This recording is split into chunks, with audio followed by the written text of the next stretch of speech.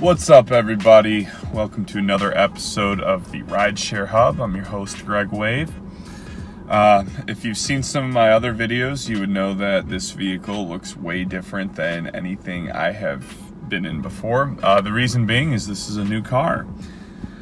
I've been doing the Lyft Express rental driver whatever program, and that's actually what I'm going to be talking to you guys about. So I was driving a 2016 Chevy Malibu that they gave me. It wasn't a big fan of that car. It felt really small. I am 6'2", so maybe that's why. But this guy's got some size to him, and I'm digging him so far. I really am. Seats are a little uncomfortable, but whatever. You know, be a man. So yeah, there's a lot of really good things about this program. The one thing I will say that if you're driving consistently, like, you should at some point consider this or Uber's program. I haven't looked into Uber's program at all, so I'm not going to talk about it at all, but I'm going to give you guys a quick video about Lyft's program. So there's a lot of things to like about this. When you sign up to do this program, basically how it works is you pay $260 a week, and that covers the rental, insurance, which is commercial insurance, which is a big deal, as well as any natural maintenance, so brakes, tires, oil changes. And if you drive regularly, you know that all those things are very important.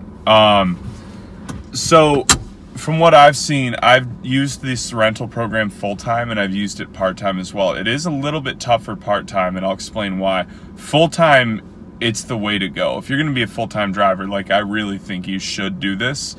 But there are a lot of things to consider. So the very first thing to consider is going to be your market, because you cannot run both apps on the rental. If you rent it through Lyft, you can only rent through Lyft.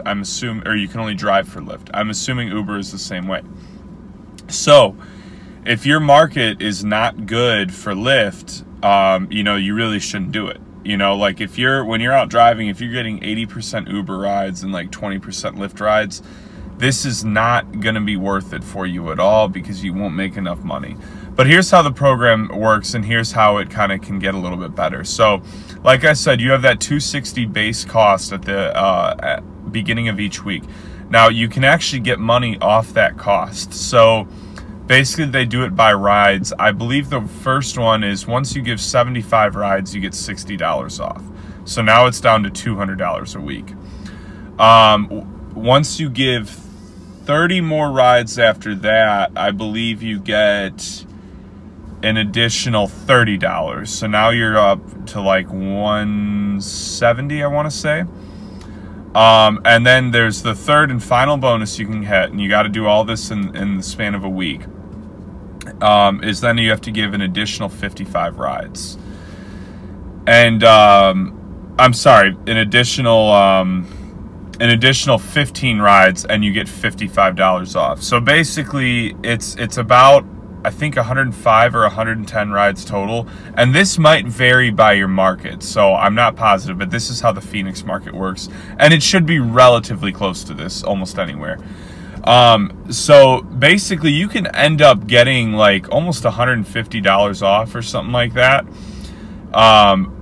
which is going to bring your rental cost down, you know, a really good amount. So if you're talking that you're paying somewhere around $110 to $115 a week for insurance, the car itself, as well as the maintenance, it's actually a really good deal. And the reason why it's a good deal, like, for me personally, that's cheaper than what I pay for my personal vehicle with insurance, and that's not even including the maintenance. Now, I won't lie, I do have a high car payment on my actual car, so that's a lot of the reason why, but still, it's absolutely something to consider. One of the biggest reasons why anyone should consider this is there is no long-term damage to your vehicle.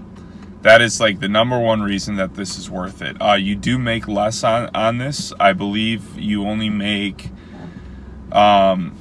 something like 45 cents a mile versus like 70, and I know that sounds crazy. I'm not totally convinced that's the number, so don't bash me if that number's off, but you can look into it yourself. but you do make less cents per mile. So that's something you've got to look into. But for me, again, I'm a part-time driver, so I'm not needing to like max out, and personally I would rather not have the wear and tear on my vehicle. So that's why I do this. One quick thing I'm going to say is there's a lot of ways you can double incentivize this. What I've done before, and this is a little trick, but we're steering into a different topic, is I've rented my car on Turo while I'm using the rental car for Lyft, because I can use this rental car for personal use as well. So I'm making money on Lyft. I'm also making money every day renting my car. And that's something for you guys to consider. If you haven't looked into Turo, it's app-based. It's basically the Airbnb for cars, and it's pretty legit. So you can make really good money. But let's see. So yeah, that's the main reason I would consider it, is the wear and tear, as well as getting all the oil changes and stuff. You can go into a Pet Boys anytime and they'll take care of the maintenance for you. So I went in the other day for an oil change and they put 3 new tires on because apparently I needed them. And like I was saying, brakes, rotors, and all that good stuff. So yeah, guys, I would definitely look into it. If you're only driving like 1 week a month, I don't think the program's for you. But if you're driving every week consistently, like, I really think it's something that's at least worth looking into. You have to put down a $250 deposit to get started, but that's pretty much it. The $260 at the beginning of each week, how it works is you just have to do the amount of rides to earn that. So you don't have to pay $260 out of pocket at the beginning of each week, which I also think is nice. But you can't use your express pay until you've made the $260. And then the money you get back if you make all the rides are considered bonuses. So generally what ends up happening is on the weekend, I get a really nice express pay because I end up getting $150 from the rental back at some point. And that's kind of a nice thing to know, is as you're driving, it's like, okay, I'm not really making any money on Monday and Tuesday, but then all of a sudden at the end of the week, it does feel a little bit better, even though it's really just making back money you're paying.